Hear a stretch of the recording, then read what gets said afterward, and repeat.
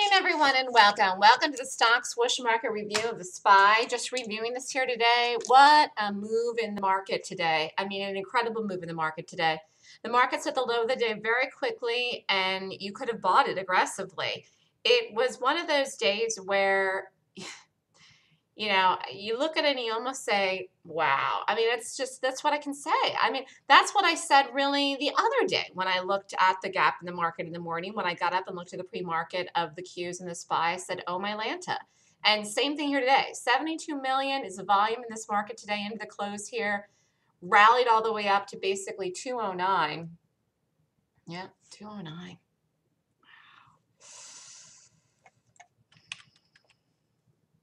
So everything that I said was going to happen for 2015 is setting up. It never did anything wrong. Again, the bullish call that I made back in 2014 for the market for this year is intact, never failed, held the support, held the least level of support, is continuing, never did anything wrong, and people actually shorted this market. And the market had a lot of red in it in December, in January. I saw it. Every time I saw the bearish gaps and the large red bars, I double, triple checked my reading of the price action in the market.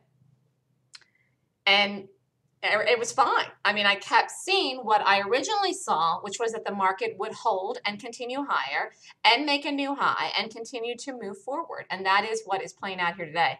And I got to tell you, I mean, for the market to gap up where it did today, hold as quickly as it did, basically 207 here, and rally and lift is amazing. And this very well could be the low of the market for the entire calendar year here. It's approximately 198. Okay. So I have no idea where we gap tomorrow morning. I mean, I really have no idea where we gap tomorrow morning. We could do any one of a number of things. One, we could gap up crazy tomorrow morning, like really gap up tomorrow morning. Or we could have a small gap down. Or we could actually gap down under 208 tomorrow morning. But there's essentially nothing that the market can do to be bearish here at all that I can see that's going to take place. So in other words, what I'm saying is, even if the market ends up gapping down tomorrow under 208 or 207, whatever, even if the market would have a red day tomorrow, which who knows, it could, because I don't know where we're going to open in the gap. This market is confirming it's higher. This market is doing it. I mean, this market is intact. It never was not intact. It never broke. Okay, there's a difference here. That's what I was talking about in one of the webinars. The market never broke its trend. It was in an uptrend. It was holding the uptrend. I know people read trends based on pivots, but I don't. I don't do that at all, and it actually doesn't work. It doesn't work, and anyone that's ever traded for more than a month would know that, or a week even. You can't read trends based on higher highs and higher lows and lower highs and lower lows. It don't work. I'm convinced more than ever, specifically because I've been reading this market so well, and it's been so challenging, but I'm seeing it as perfect, and I'm like, I mean, this is perfect. I can't say it enough how perfect it is. But really, the only way to correctly read trends in a chart is gaps. That's just the only way you're going to ever get it right consistently. And there are times when there's a bearish gap in an uptrend, in which case there was in this market. This really was a bearish gap that happened back here in the SPY on 1.5. There also was one here, 1230. So there was bearish gaps. Could you have shorted these? Yes. Could you have made money shorting these on the day? Yes. Were the entries to short this for the longer term trend though? No.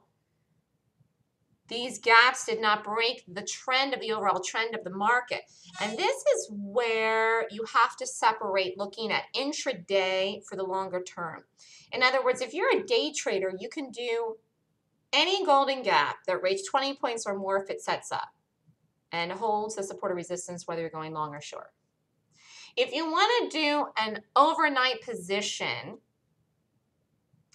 the best overnight positions actually are something what I term a corrective gap or a continuation gap to do overnight positions to hold for longer term. Okay. A corrective gap is something that breaks the trend in a chart or sets a new trend in a chart. that has not set up here in the SPY. Okay, so there was nothing wrong with this market. It was holding the uptrend, even though there were bearish gaps that you could have shorted as day trades and made money shorting. No one should have been overnight short the market, and traders were. A lot of traders really thought this market was lower. I did say that in a video the other day. Some of them are not out of this yet. Some of them did get out here today. Some of them are not out of this yet. Some of them will not be out of this till we get over 210. Some of this will give this more room and not believe even what is happening today, which is insane. And I've said that in other videos. This is utter strength. This is institutional buying that's happening in the market today. 100% conviction, it's higher. Boom, there it is. All right.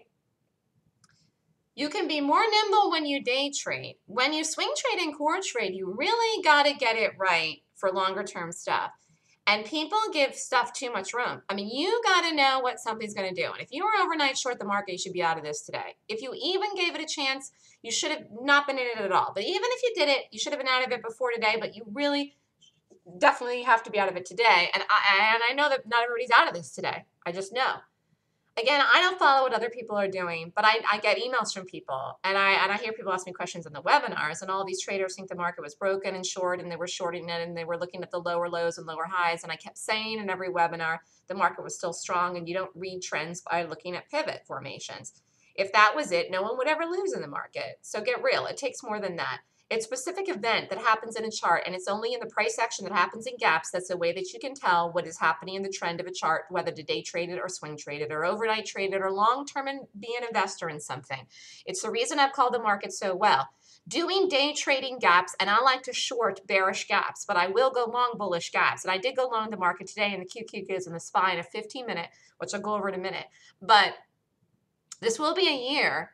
Even if you like to short, as much as I love to short, you're going to have to go long because there's going to be some days you're not going to be able to short. There were shorts today. Not every short today followed through, though, and worked. Was it because of the market? Maybe. Some of them were because of the market. But the reality is you still have to look at every single individual gap on its own, rate it, and see the setup and play it.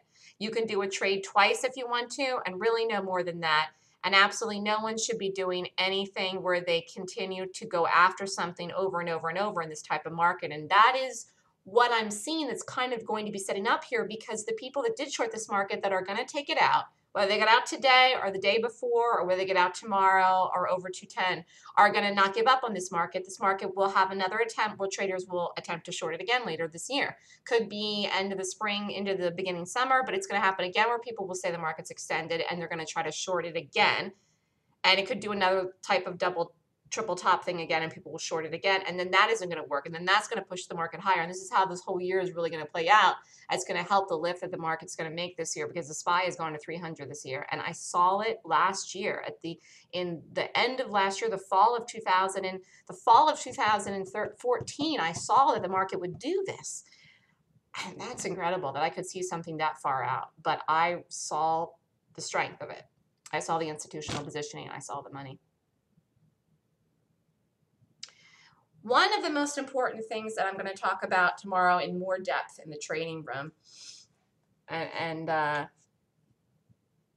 it is just so important, is conviction. Conviction is something that I talk about a lot. I actually think I need to talk about it more this year than ever before. I talked about it a lot when I started the business. I talked about it a lot with my friends when I started to make money trading myself alone before I started the business. And I've gotten away from it a little bit because I've talked about it so much that I've been talking about other things. But I really this year have to talk more and more and more and more about conviction. What is conviction? Conviction is a strong belief. A strong belief, a belief that is not shaken. That's what it is. That's how I trade. So in other words, you have 100% conviction in the Golden Gap 26-point rating system if you do it with me. And I have 100% conviction in the 26-point rating system. And if a gap doesn't work on the live day that I rate well and it fails and I lose money in the gap, I don't lose conviction in the system, because I understand that something may have happened that day that made the gap not work. I go back, I reevaluate it, I look at it. If there's something there that I need to see, to learn from, I do. But usually there's a reason why it may not work on the day, and I accept the one loss, or if you did a retake in the trade, you stop. But I don't lose conviction in the system because I understand the overall principles of the system, which is that it reads an institutional positioning in stocks and the market, and way more gaps that rate 20 points or more work that don't. And many times when a gap does not work that rates well, there's a reason why, and I see it. Usually if I see it right away, or if not, I do an evaluation. But conviction means that you stay the course, continue to trade, move forward, and do what you know and have conviction in. When people are new to something or learning, they're building that conviction. But it's something that you constantly, consistently have to strengthen within yourself day after day after day, because you cannot have too much conviction. You just can't, because you will be tested, as you always are when you're moving forward as a trader, risking more money, making more money. As time goes on, the longer you're doing this, you will be tested. It always happens that you get tested, and what gets tested, it's really your conviction that's getting tested. And the market tries to shake you and frazzle you up. Will you move forward? Will you meet the challenge? It's something that I am constantly able to do whenever it happens. It does not happen as often to me now as it did at the beginning, but I got to give myself credit. I made it through and figured this stuff out and found my way to profitability years ago because I did really, truly have 100% conviction in the information that I figured out in the Golden Gap rating system, and I stayed with it. And that is how I'm able to make the call I'm making in the market, despite the bearish gaps that happen, despite all of the noise where other people are sending me emails and saying stuff in webinars that the market was broken, was going to fall, despite the 27 red bars that were in the market in the last 3 months. I kept reevaluating, looking at the rating system, looking at the price, looking at the institutional positioning that was in the market, which I know in the gap rating system, and I held the conviction, and now you see it. So one of the reasons trading is challenging is because you have to stay the course of the conviction. And many people, first of all, don't have anything to grab hold of to even have conviction of. I'm giving people in the class, when they take the class, what to grab hold of. The 26-point rating system. Grab it, hold it, have the conviction. Most of the gaps are rate 20 points or more work. A few do not. If you follow the system and are disciplined, you will make money. But the conviction is something you need to trade. And I don't care what you do. And if you don't have it, you won't be successful. So people had conviction the market was a short. It was the wrong thing to think. They may still think the market's a short even after today, which doesn't make sense. But it's because they are trapped in their ego. There's a difference between conviction and ego. And this will be too long of a discussion for the video tonight, but I'm going to talk about it more in the trading room tomorrow. There can be no ego in your trading. Confidence and conviction is one thing. Ego, greed, fear is another. Okay, the ego actually goes with the side of the greed and the fear kind of mentality. Conviction goes with the confidence. All right, and the level of information that you know. And this is where it all has to combine and mesh. It's about a balance. But holding the conviction and having the conviction, you're never going to be wrong if you do that. You will be profitable if you stay the course with the conviction with the 26-point rating system. But ego creates a problem for people. And there are people that egotistically think the market's extended and is going to fall again. And then if this is a retest of the previous high that's going to break. And if we gap down tomorrow, that'll give people, another reason to get in heavy or short, and people are going to get hurt. I mean, people actually are already hurt today from this. The market really wouldn't have held this aggressively here today as it did. Look at this. Man, I mean, this is real strength in the market. So this is probably the low of the year for the 2015 in the market. Let's look at the 15-minute. Again, you could have gone long aggressively out of the gate. The SPY held better than the QQQs this morning because the QQQs to break the low quickly and bounce, but the SPY held all along. Here's the 15-minute in the SPY. And again, the target really was, 210. The market could have gone to 210. As it turns out, it went to 209, which is still a nice run. And I was tight with the stop here in the afternoon into lunch because it's a 15-minute and because of where the market was gapping and because of the whole look of this whole thing. But what I really liked about this, let me go back here. Pretend you can't see any of this, but here was the entry. What I liked about this was this. This looked really good here. And then that's why I did that. And there was target in it. I mean, there was target in it, and that was the other reason. I'm out of this now, and again, it's the market closes in 10 minutes, and no one should be trading until the close. But I just understand conviction. I understand how to stay with something. I mean, I do understand it. I fully know what it's part of me. It's part of my cellular makeup now, conviction. Having conviction, it's who I am. It's actually how I describe the person that I am, the trader that I am, the woman that I am. And it's something that you can learn from me. And I actually think it's imperative if you want to be successful as a trader. Not just a day trader, but a swing trader. You have to understand, feel it, know it, live it, breathe it, conviction. Because if not, you're all over the place. Shorting the market 1 minute, buying the market the next. I mean, it's just one of these things. So 2015 is going to be an incredible year for the U.S. stock market. It's going to be very volatile, swings in both directions, but the overall direction of the market is staying intact and is intact and never was broken, which is bullish. Market will continue up here, continue to make new highs, and the target for the SPY by the end of the calendar year, I have no idea when it gets there, is 300.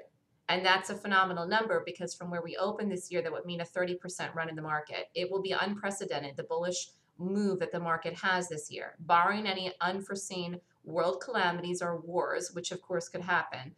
The SPY will hit 300 this year. It will be one of the largest, most significant, most bullish years the stock market has ever had in history since the inception of the stock market. So for those of you that don't understand how to read this, you can take my gap class. I teach a bearish gap class, and I am teaching in March a bullish gap class, which you can sign up for. The cost of the class is increasing as of March 1st.